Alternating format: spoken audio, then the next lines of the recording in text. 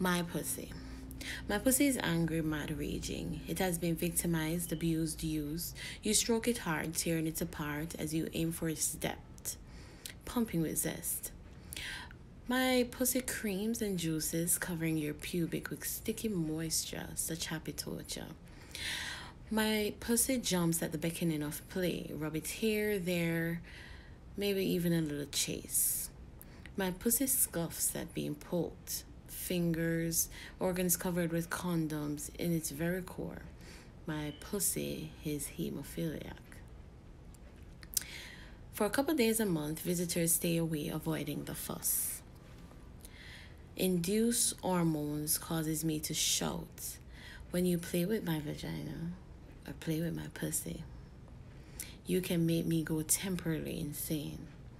Shout for Jesus or call your name.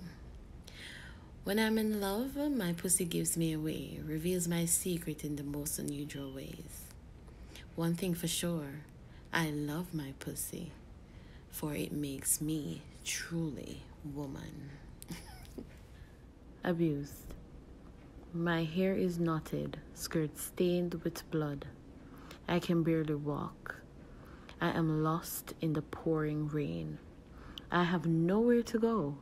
I can barely see. My nose is broken. I am bruised from head to toe. Test after test, x-rays and blood taken. Doctor after doctor after doctor. I have cried for weeks. My heart ached. The trust I once had vanished. It is impossible to look at myself in the mirror. I am now disgusted by my own name.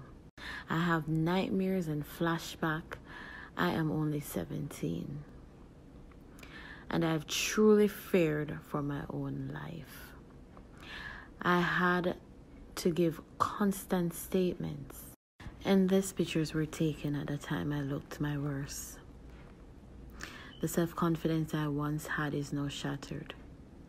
Though it appears I have healed to the outside world, when I look in the mirror, all I see is bruises, blood, and tears. I am raw. I am cold. I know I'm a beauty, but all I can see is a beast. I want my life back, but the constant reminder is there. Everyone pulls me in a different direction to cope. I have been to a literal hell on earth and back. Now that I'm a victim, now that I'm me, can I look at someone in the eye and say, not guilty with ease?